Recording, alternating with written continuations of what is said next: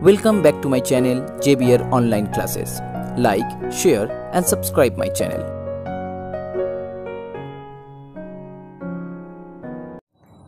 So hello everyone, today I am going to start exercise 1.2 from the book of Aggarwal, and it's the chapter of irrational number.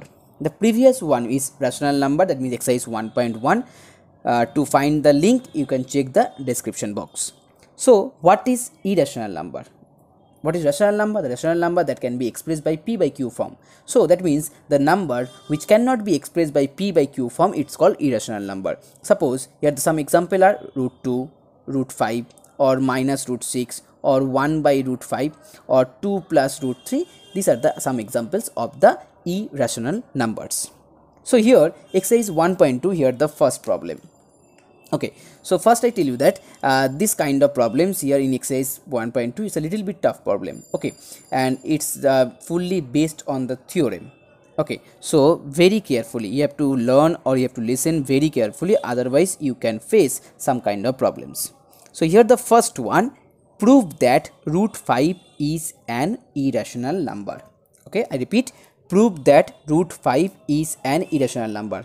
Some now 1, 2 and 3 are similar kind of problem. First one root 5, second one root 7 and third one root 6.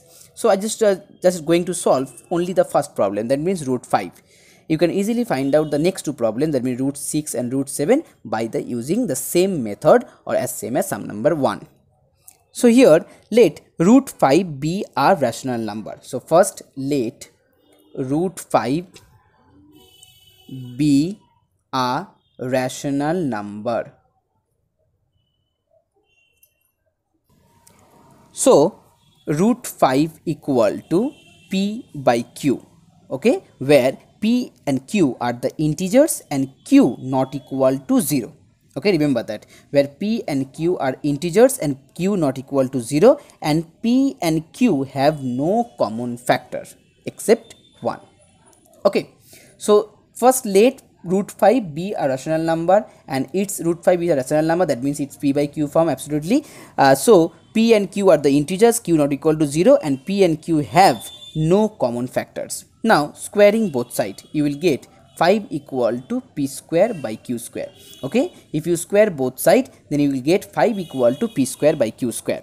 So from that you can easily write down p square equal to 5q square. Put it number 1.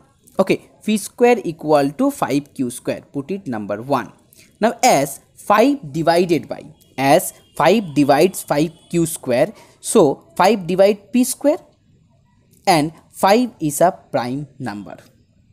Okay, as 5 divided by q square, sorry 5q square, then so 5 divide p square also, and p is a, here 5 is a prime number, that means 5 divides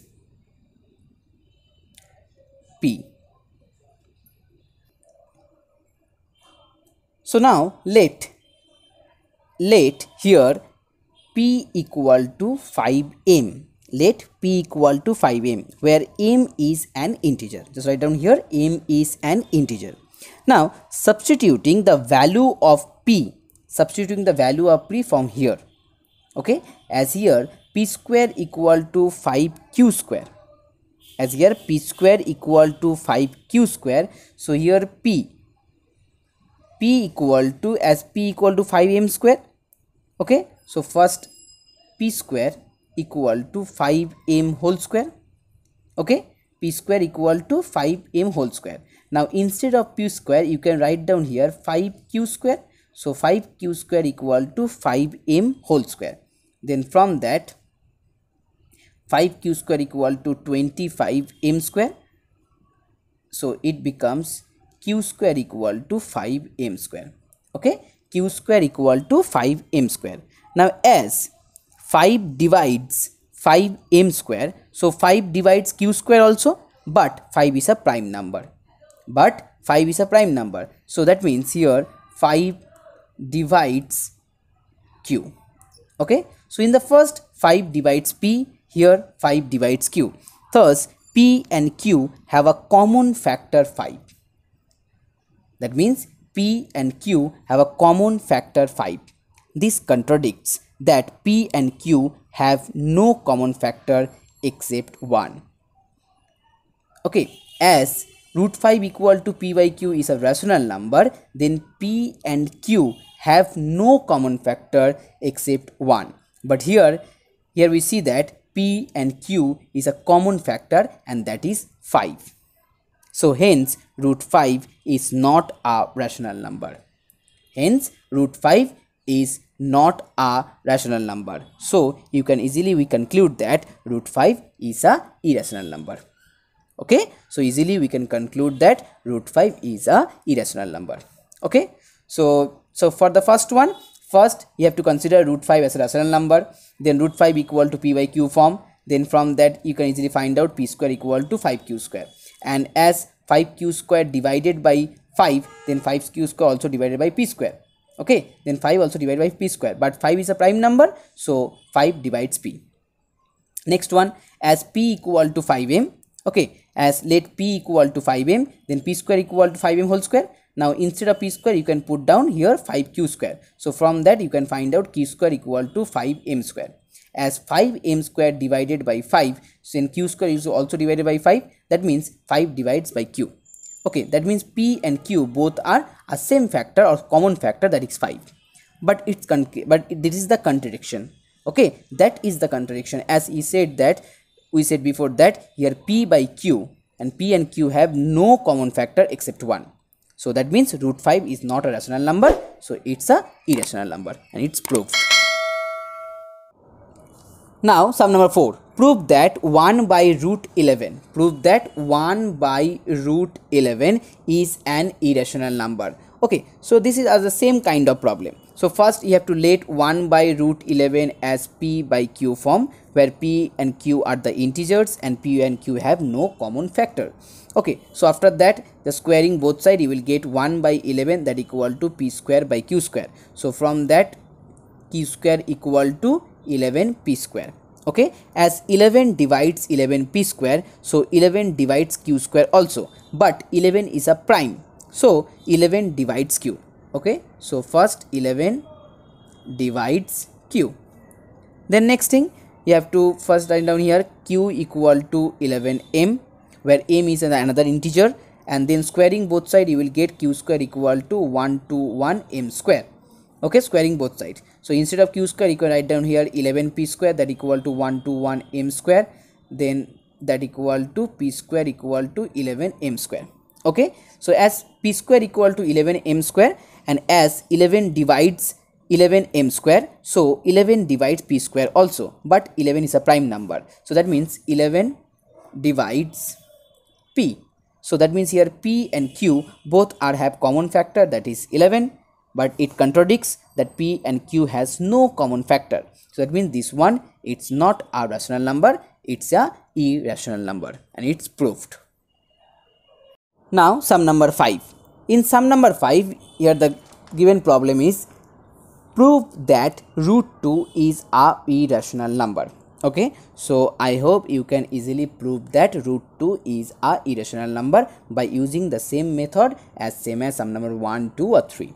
Okay, next part is hence so that 3 minus root 2, hence so that 3 minus root 2 is an irrational number.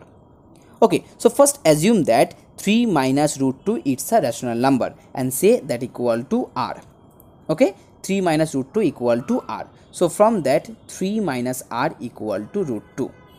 3 minus r equal to root 2. Now as r is a rational and 3 minus r is rational, that means root 2 is rational.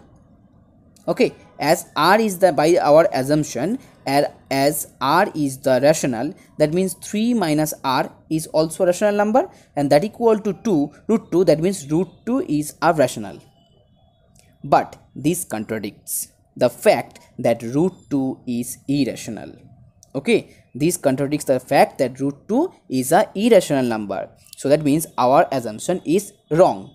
So 3 minus root 2 is an irrational number, and it's proved. Next one, sum number 6. Prove that root 3 is an irrational number. You can easily prove it. Now the second part, show that 2 by 5, 2 by 5 root 3 is an irrational number. So first assume that 2 by 5 root 3 equal to r, where r is a rational number. Okay, so from that root 3 equal to 5 by 2 r. Okay, root 3 equal to 5 by 2 r. Now as r is the rational number, then 5 by 2 r also is a rational number. As r is the rational number, then 5 by 2 into r, it's a rational number, and that means root 3 is rational. But this contradicts the fact as root 3 is irrational number. It's not a rational number. So that means our assumption is wrong. So you can easily write down here, from here 2 by 5 root 3, it's a irrational number. So it's proved. Very easy. Okay. Now the last one, sum number 8. Okay, sum number 7 are as same as sum number 5 and or 6. So you can easily find out or solve the problems. Now sum number 8. There are total 4 problems. 1. First one, 5 plus root 2. Prove that the following numbers are irrational number. So first assume that 5 plus root 2 is a rational number and that equal to r. So from that 5 minus r equal to root 2, and as r is rational number, then 5 minus r is also a rational number. So that means root 2 is rational, but this contradicts the fact that root 2 is irrational. Okay, this contradicts the fact that root 2 is irrational. Okay, so first you have to write down as here, as r is rational, then 5 minus r is also rational, that means root 2 is rational. This is the first line. Now next line you have to write down, this contradicts the fact that root 2 is irrational. So here our assumption is wrong, and that means 5 plus root 2 is an irrational number. Now the second one, number 2, 3 minus 5 root 3. So as same as first you have to assume that this one is a rational number and that equal to r.